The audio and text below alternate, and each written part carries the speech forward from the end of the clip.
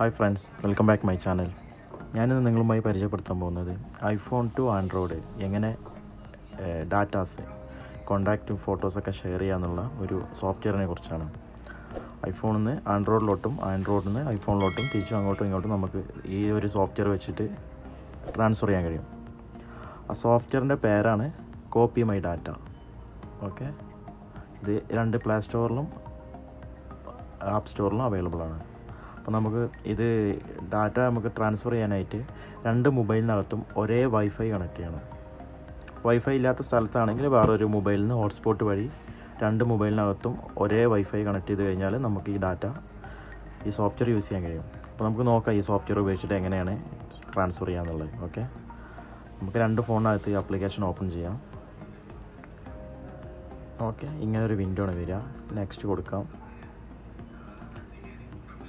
Next കൊടുത്തിട്ട് to from another device wifi, ആ 2 ഡിവൈസിൻ്റെ just same search ചെയ്യാം. ഉണ്ടാവും അപ്പോൾ 2 ഡിവൈസ് കാണാം. ഡിവൈസിൻ്റെ നെയിം വരും. ഏതെങ്കിലും ഒരു ഫോണിനകത്ത് ആ ഡിവൈസ് സെലക്ട് ചെയ്യാം. 2 ഫോണിൽ സെലക്ട് ചെയ്യാം. ഓക്കെ, അപ്പോൾ 2 ഫോണിലും നമ്മൾ ഡിവൈസ് സെലക്ട് ചെയ്തതിന് ശേഷം ഏത് ഫോണിൽ നിന്നാണോ നമുക്ക് ഡാറ്റ വേണ്ടത് ആ ഫോണിൽ നിന്ന് നമുക്ക് copy data to selected device.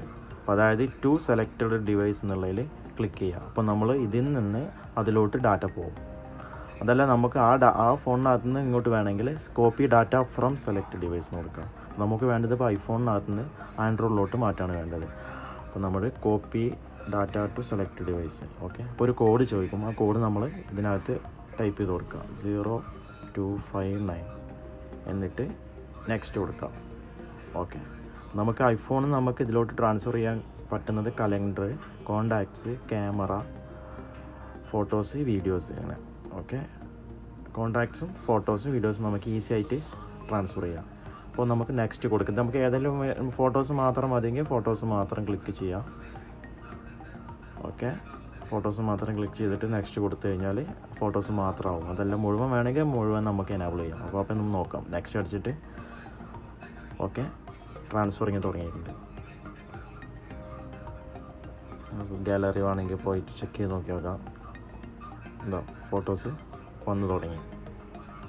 ഉണ്ടോ, ഫോട്ടോസ് ഓൾറെഡി വന്നു തുടങ്ങി. വളരെ ഈസി ആയിട്ട് ആക്സസ് ചെയ്യാൻ പറ്റും.